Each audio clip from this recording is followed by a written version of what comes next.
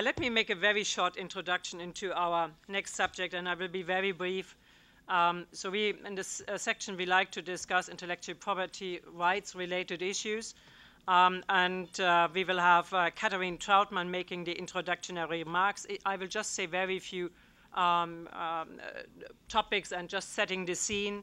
And Marc Berejka will follow and will make some remarks from the US side. So what is, I think it's important to keep in mind, and this is the background, the setting. Our companies, all of our companies in Europe and in the United States and globally, most of them are companies which actually have a very intensive integrated transatlantic market.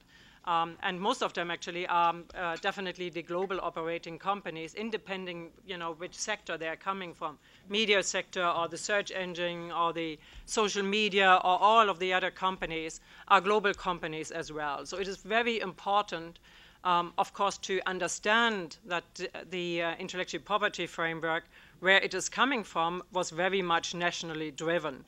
But in a digital environment, it's not always easy to handle, to handle the item in the same way like we have done in the past. The digital environment is, of course, a challenge in many ways for certain sectors, that's the issue actually we face right now. So when you look at what is going on in the European Union, the situation is even a little bit more complicated. Pilar mentioned it very briefly in her introduction remarks on privacy, because we do have, of course, an European oversight and in many ways European legislation which are driving the issue. Nonetheless, in many areas and with regard to many topics, member states are still responsible in certain areas and the national law is applicable. That's very important to keep in mind, and the situation differs with regard to this situation to the United States. That's one of the reasons why the European Commission actually is looking into setting a new idea, a new framework, what is called the single market for intellectual property rights, and it continues with the slogan, boosting creativity and innovation. It's a very long title.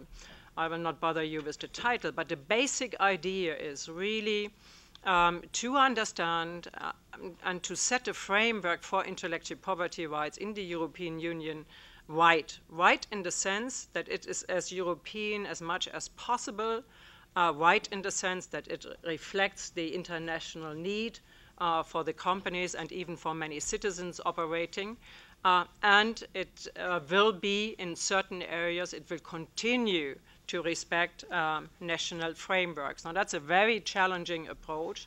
And of course, because of this very challenging approach, we see clashes, which are natural clashes, because we are in a phase of transition in the digital environment. We see natural clashes, and I have seen them 15 years when I was in the parliament, between the various operators, because it is different if it's a search engine which is looking into intellectual property rights related issue, or telecom or an ISP provider which shall suddenly carry liability related issues which they have never done in the past, or at Time Warner, we have Claudio Mori here from Time Warner, or you name them all. I mean, you know this world as much as I do. But for the European Union, it's a cornerstone to get the issue right. Now, what are some of the important issues? It's cross-border problematic. I mentioned it. So the cross-border problematic will continue. But I think the Commission, and more particular, I'm very hopeful that the European Parliament will get this right as much as they can and as much as the power allows all operators to set a new framework going beyond national possibilities. I would recommend to you to look into two documents which are highly interesting with regard to this, to understand the discussion in the European Union. One is the Hargrave report done in the United Kingdom, which really, the report is out, and I really recommend you to read it, because the conclusion is from the UK government that the IP environment which we see right now and everything which relates to the intellectual property rights environment is not fit for the digital age. Ireland is doing right now in the process of doing their consultation, very similar to what the UK has done. And the consultation, if I'm not mistaken, will be concluded today. One item which relates to this, it's the so-called update of the Enforcement Directive on Intellectual Property Right. I leave all the points to Catherine Trautmann to say more in detail about it. And one final point, which is the balance, to get a balance right between strong intellectual property rights and the so-called fair use doctrine, or what we call in Europe the exception and limitations.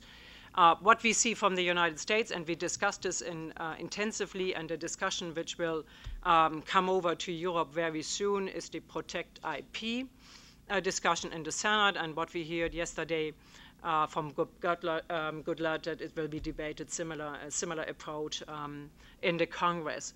Now we do have some concern. Again, I'm just referred to Catherine Trautmann, who will look into this issue. You need to keep in mind that the background of our operation between the European Parliament and the Congress is to some degree, in this area, not always very well defined yet. It's the Transatlantic Economic Council.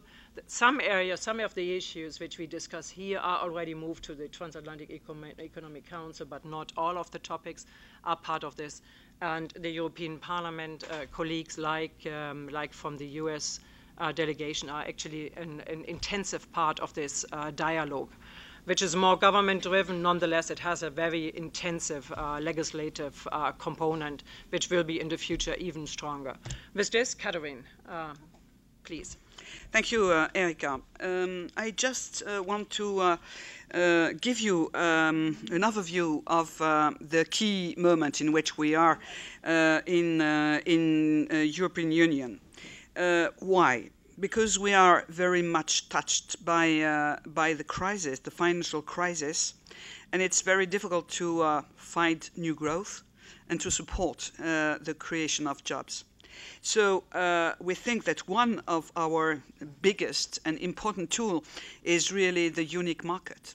So what we can do is to take initiatives to simplify and to give a good framework for intellectual property, because of course intellectual property gives the basement for the capacity to have new products, to have new processes, and to answer correctly to the challenge of digital economy. So the Commission has adopted for that a comprehensive strategy to revamp the legal framework in which IPR operate. So you will see that there are, it's an extensive, proposal. We have several steps. And I want to propose to go through this overview with three dimensions. First, what we can do for the unique market and the importance of intellectual property. Second, as we said, Diabolo is in details, and how copyright the reform on copyright can succeed or not. And third, what are the international consequences of this? First, the IPR. In the proposals of reform, there is one very key issue, which is a unitary patent protection. And of course, this is very important because it was an occasion of division between the member states. And we have now a solution to have this unique European patent, which is the reinforced cooperation between a majority of member states who decided to work together and to go through the question of linguistic exigence. So they decided, and we supported it in the European Parliament, to work on the definition of this new patent with the reference to the Munich office, with the three languages which are used in Munich, that is German, English, French. So it was some member states were angry, as Italy and Spain, but they didn't want to enter the reinforced cooperation. But this is going on. The second aspect is the creation, which is now in discussion, of a jurisdiction for this European patent. This will be very important to diminish the costs and to have a real stability in the case law and in the judgments about litigation. So we hope that this will create a legal certainty with this new court. Third, we have on the table the modernization of the trademark system in Europe. This is less controversial. There is no question. The question of language was solved 15 years before, and now it's just a modernization of this trademark system. So I have no specific remarks to express about that. The Commission intends to present proposal this year still to modernize the trademark system, and of course it's also a necessity to adapt this system to Internet era, and we will look on the transborder transatlantic also issue. We have next the creation of a comprehensive framework for copyright in the digital single market. This is more difficult. So where are we now? We convinced that we need to write a new copyright system. We agree on the fact that copyright is necessary. Copyright is the way to give, the economical counterpart for a creation. And we need to find new business models and to help the capacity to answer to this two-side, situation. We could live as a sort of conflict, the interests of the end users of Internet and the interests of the companies and especially cultural, industries, as music industry. The problem was that the conflict began with a false question. The false question was from the music companies. They said, we lose money. So we need to sanction piracy. And the consumers said, look, we don't have the correct proposals offer. So change it. The problem was also on a juridic point of view, and I work with many specialists in Europe. We didn't give a definition for what is piracy.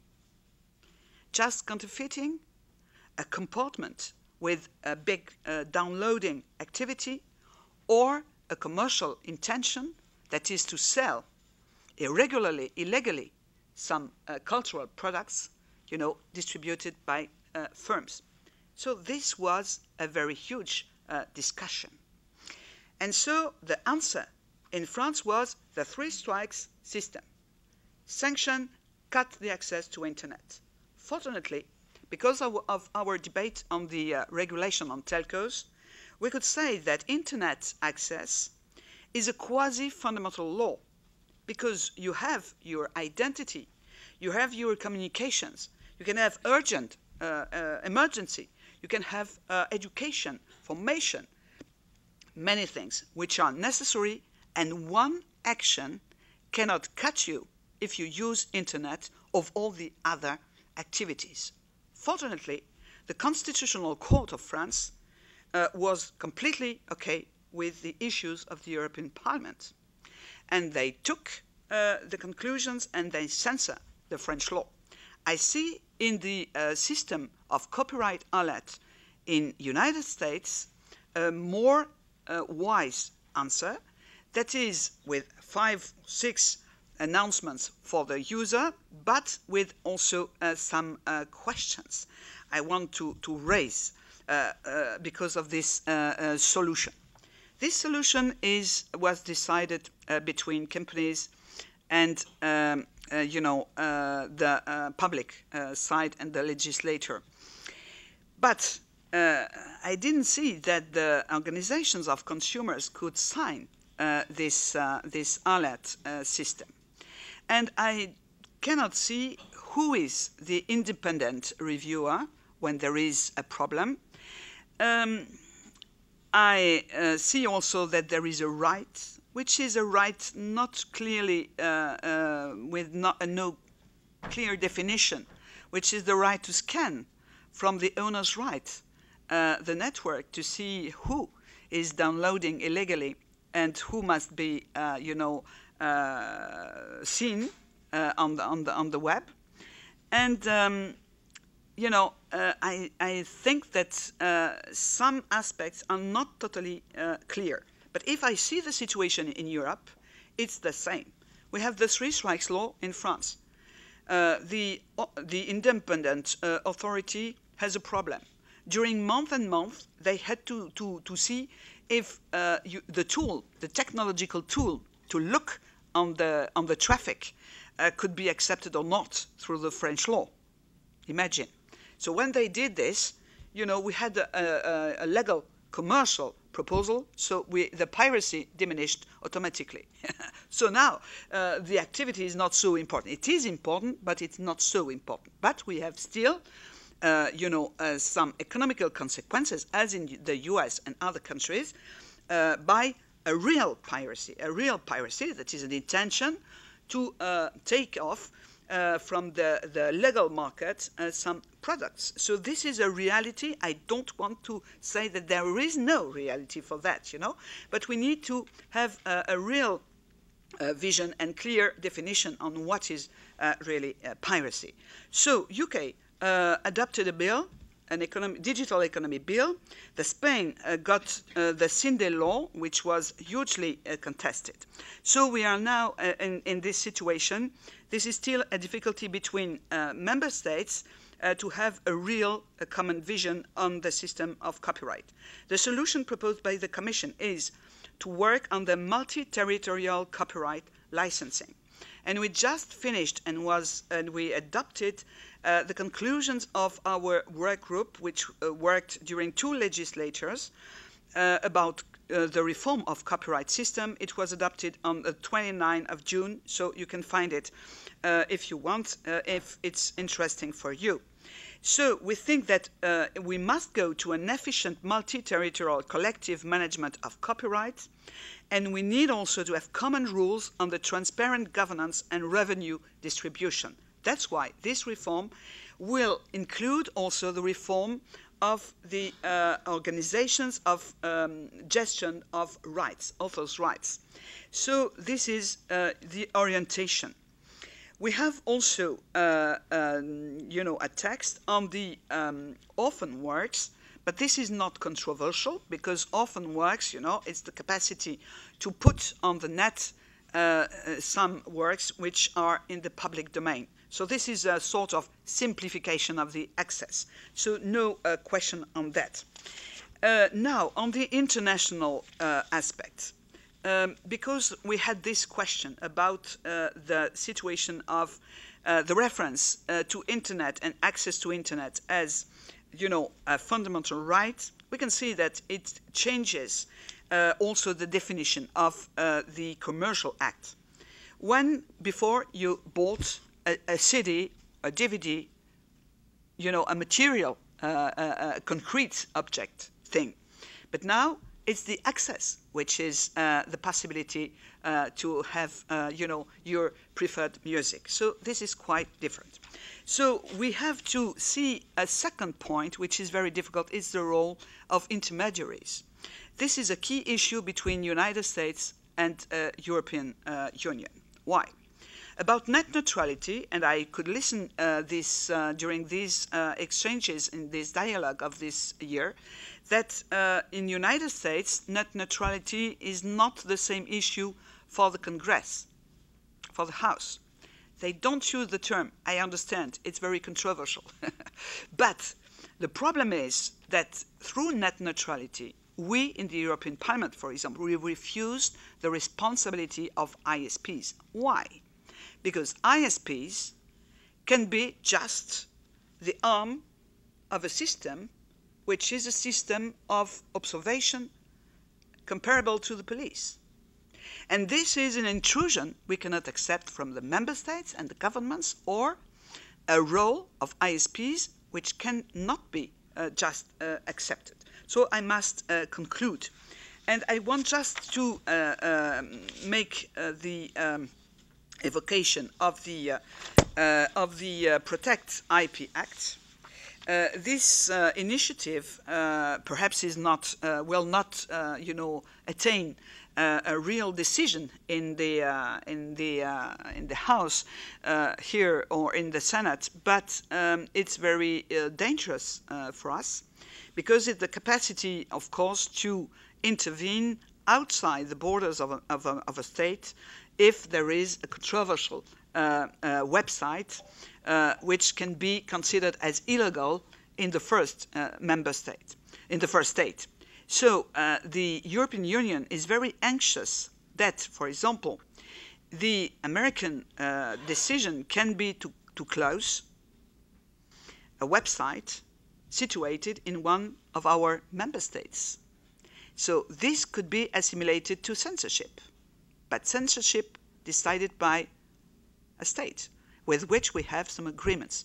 So we have not finished about the discussion on the international level, and this initiative of Protect IP Act is a sort of difficulty, even if it's not a bit provocative, in the moment in which the European Parliament must finish the examination of ACTA and take the decision. And as you know, Mexico, the Senate of Mexico, decided to vote against. So it's a difficulty. We have to finish with this difficulty. But I think if we can write the correct references in the reform of copyright, we would have a tremendous good situation for our common vision of the market. Thank you so much, Catherine, for this complete overview. Let me give the floor to Marietje Schaake. And please, Marietje. If I just can remind us, I'm really sorry for this, we have 20 minutes left because we really have to finish at 11 o'clock. I'm going to talk very quickly, so bear with me.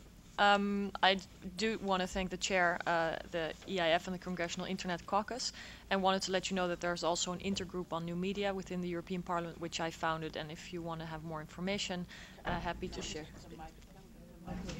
Okay.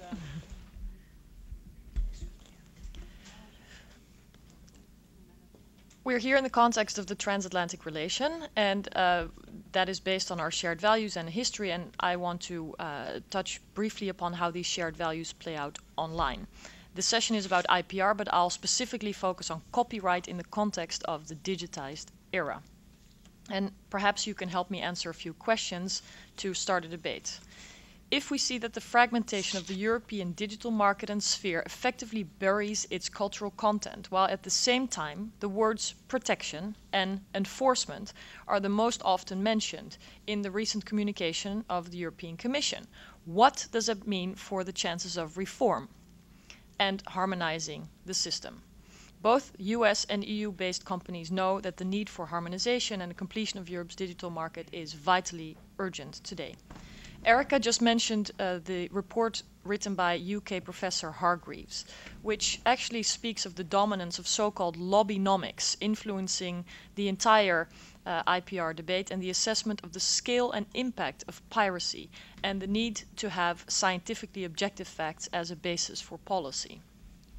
The assessment of damages is leading a lot of the debate instead of, for example, the potential and the opportunities of the digital era and the need to reform and the potential that that reform might bring about. Vested interests in relation to economic value are changing, and new players on the market are becoming more and more influential, and I'm sure that these will impact policy. Now, does the fact that digitized content is divisible, produced and distributed almost free of cost, lead to new business opportunities? And does this mean that the way in which we deal with counterfeit, so tangible goods, should be different from the way in which we deal with the sharing of digitized content?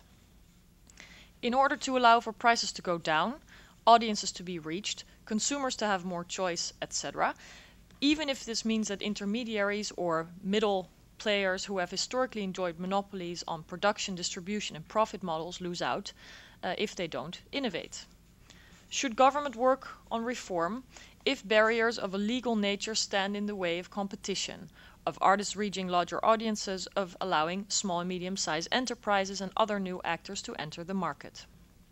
Could it be that the principles of copyright law that were developed or that was developed in the time of the printing press still stand, but that we must rethink their organization and management in today's day and age? I believe that if we want to maintain these core principles of copyright, but also of competition, online and offline, we must reform. In a globalized world, we are stuck with law and policy making on the nation-state level. Also, in a connected world, everything influences everything.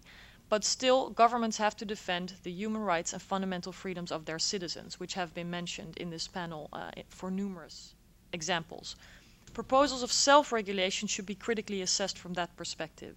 Which powers are given to commercial and private actors, and which main responsibilities are still in the hands of governments?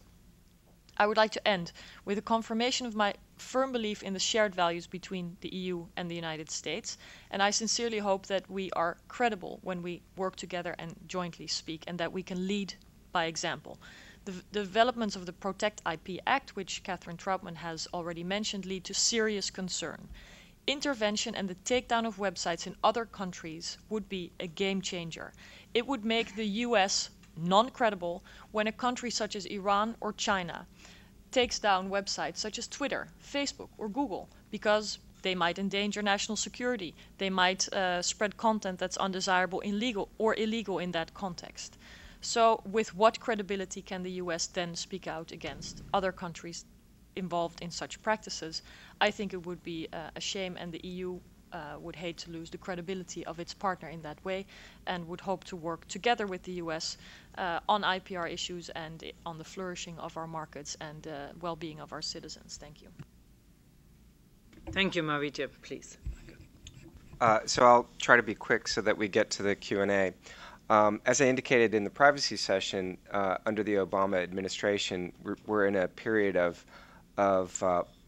ferment. We're enjoying a period when policymakers within the administration are coming together around tough challenges that have lingered for a while to figure out if there are new policy directions.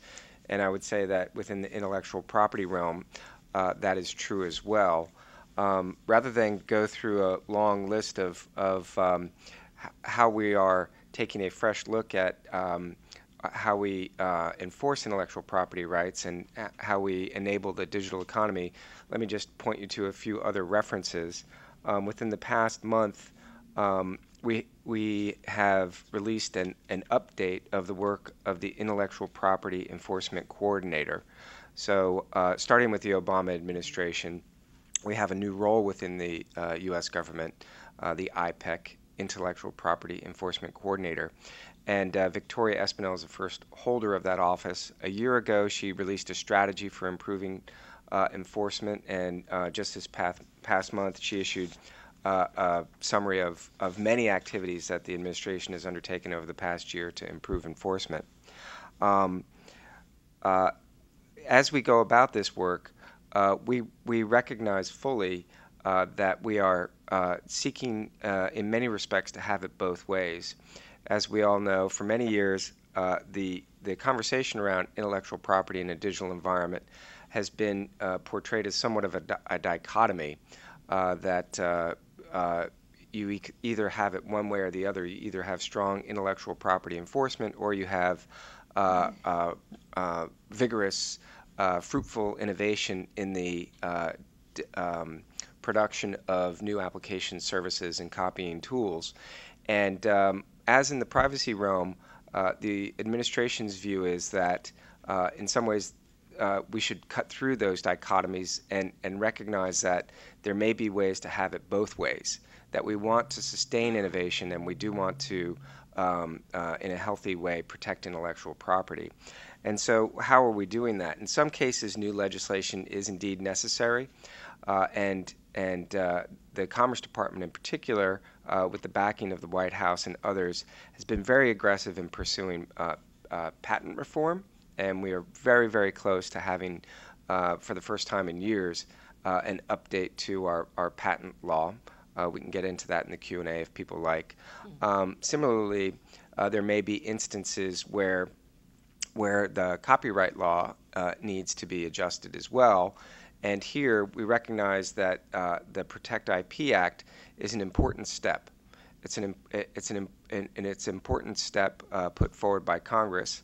I'll disappoint people in the audience by saying up front here that there is no official administration view on the details of the Protect IP bill, but we do look forward to working with stakeholders both here and overseas as we bring our views together as an administration.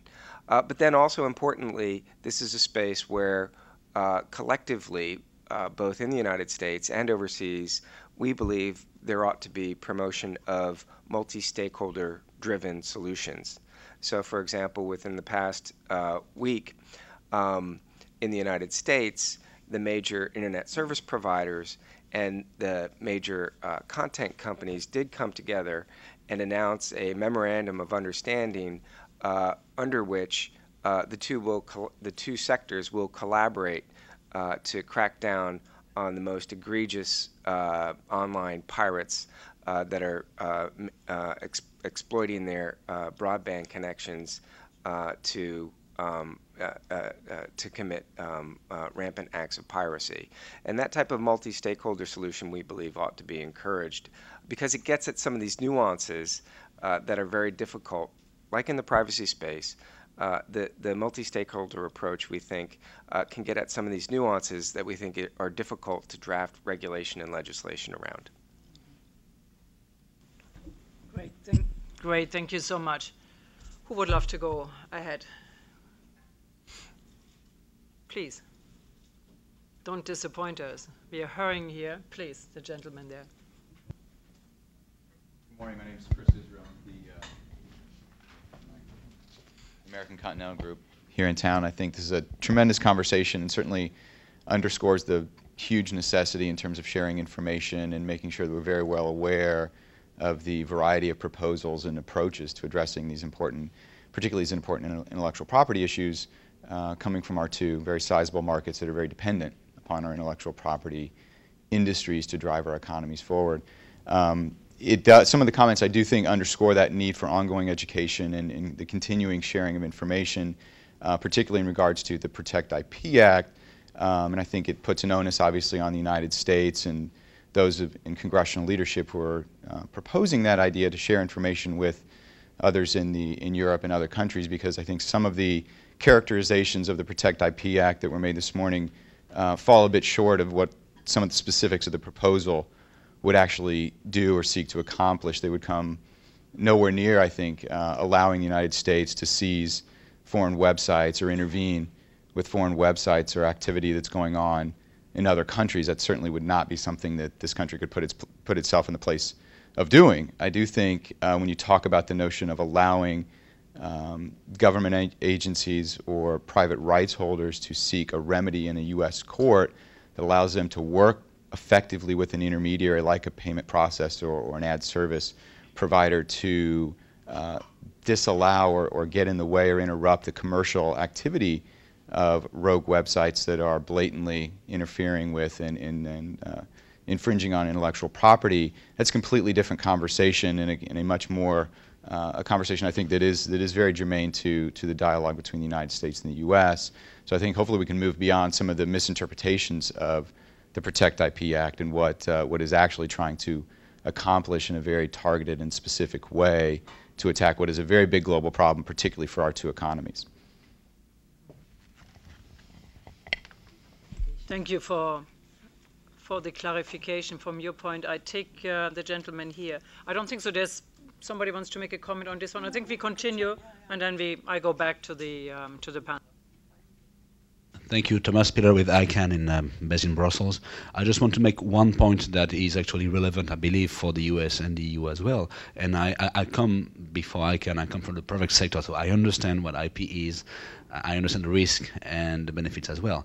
I just want to say that when policymakers on both sides of the Atlantic discuss about your initiative and the one in the Parliament as well, please also keep in mind the overall stability of the Internet and the overall need for, because there is a global audience, obviously, and if you start to, here and there take down on other type of similar measures, this will have an impact on the way the global internet is governed, because other countries, as Catherine mentioned, are looking at that as well. So it's there is not only a EU or US impact, this will have a more global effect as well. Thank you. Thank you, Thomas. The concern, I put on my icon hat, the concern is here that because the Protect IP covers some language, that a .com and a .net, everything which relates, all the companies which relate to it globally, will automatically fall under US jurisdiction. This can have some kind of extraterritorial effect. Now, it might be all misinterpreted, and we are very early stage of reviewing this, and I think we have taken your point, but I think the most important is to stay in discussion. Because we, from ICANN, we received the white paper, which was delivered by a team of engineers, which really looked at it and said, hey, be very careful, whatever you do, don't, actually get it wrong with the internet route.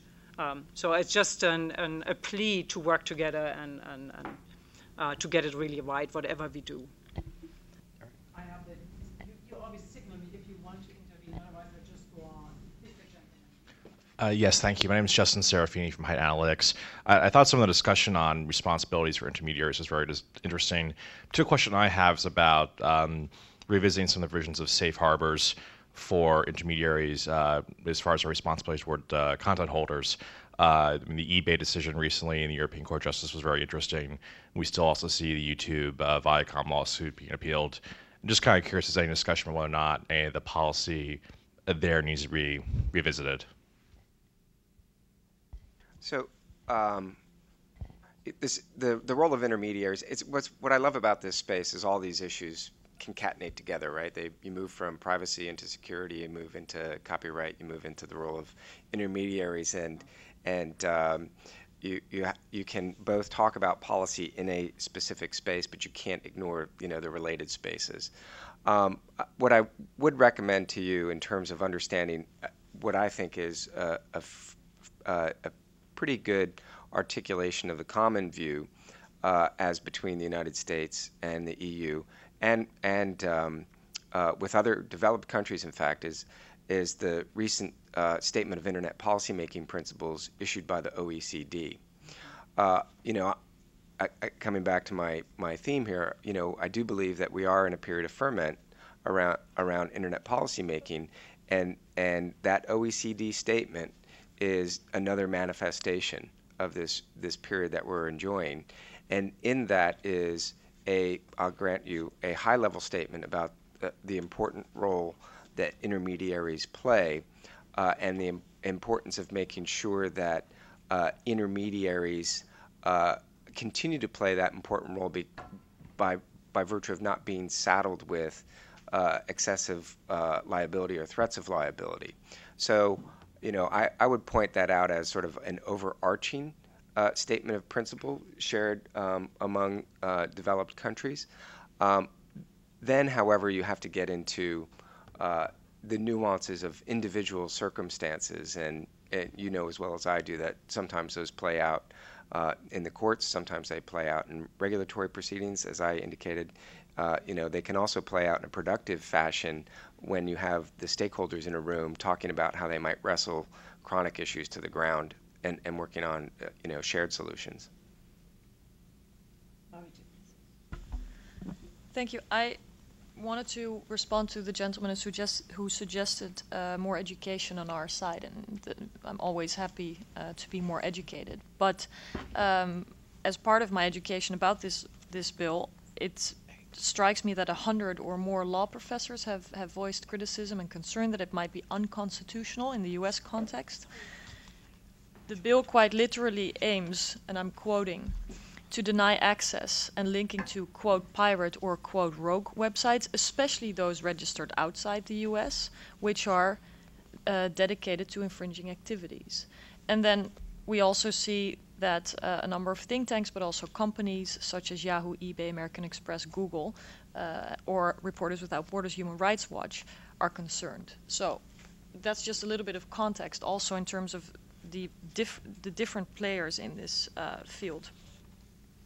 Then on the OECD statement, I think we must, in light of this education and inclusion of players at the table, reach out more broadly than we do perhaps. And as policymakers we should certainly do that, but I would also invite American counterparts and business actors to do so, because this OECD statement, which is presented by some as an inclusive and valuable document, has been rejected by all civil society actors who are joined, or a major group of civil society actors who participated in this meeting. And I think that's regrettable, because then there's a split between civil society actors, companies, and politicians who are trying to deal with issues of shared concern online. So somehow we must come to more inclusion, and also when we're dealing with laws that impact people in third countries, while we are responsible for making decisions, I think we should also at least talk to people in those third countries to assess the impact on the other side. If I could just make one comment on the OECD Statement of Internet Policy Making Principles. I wasn't there in Paris during the conversations, so I can't speak from firsthand knowledge, but the reports I received back from my colleagues from the U.S. government who were there and who did participate in the discussions were disappointed in the end that certain portions of the civil society decided not to endorse the document. I would, based on what I know, there were a substantial number of civil society organizations that did endorse it, and from what I understand, those that expressed their dissatisfaction by refusing to endorse it were disagreeing, expressing their disagreement with one section, in particular the intellectual property section. And so it's just indicative to me of how these dialogues tend to play out over the course of time, and how much IP, frankly, can be a hot-button issue, right? We see that here even. To me, it's unfortunate that this overarching effort to come up with a holistic menu of principles for some was seen as unsatisfying because of a particular element. You know, from my personal perspective, it would have been nice to see a general endorsement followed by a caveat instead of sort of a walking out of the room because a certain provision wasn't formulated in a particular way to the liking of certain elements of civil society. But that's the way these dialogues go sometimes. Yeah, that's how life is. Ivailo Kalfin, you wanted to make a comment. Ivailo, I introduced you already at the very beginning, although you couldn't come earlier. I know that you were in discussion. So please keep in mind, we're really running out of time because you want to go. You want to go to New York. I'm not going to go to New York, but I'll keep it. Thanks a lot. Just two comments on to jump into the discussion.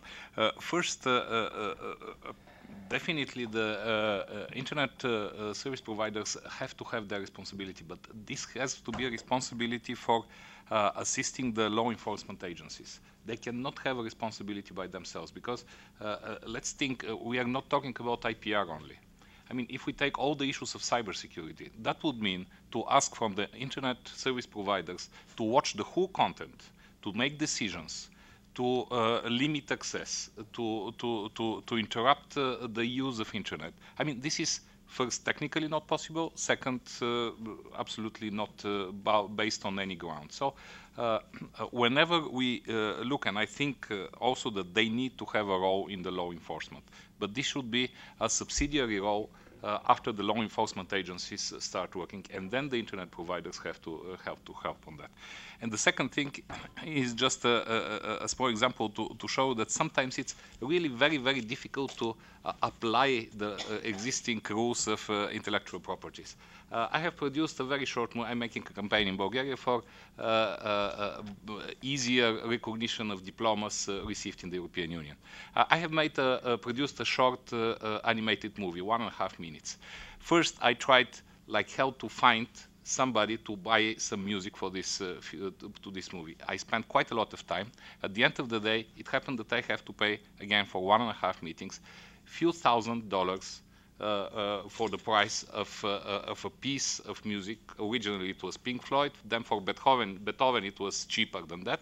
But this is few $1,000s for 1.5 minutes. And you spent a number of weeks searching how you can do that. So if we want to apply the intellectual property rights, I really agree that education and availability and accessibility should be also there. Thank you. Okay, thank you so much. With this statement, we come to an end. What I would like to do, and please join me in thanking the speakers. I think they did a great job. And we are joined by James Elles at the very end. James Elles, as I mentioned in the beginning, co-founder of the Transatlantic Policy Network, founder of the Transatlantic Policy Network, and co-founder of the European Internet Foundation. And I'd like to thank Tim Lawden and his team from the Congressional Internet Caucus, and I'd like to thank from the EIF, Christina Monti and Peter Linton. Well done, great job, and thank you so much. Have a great day.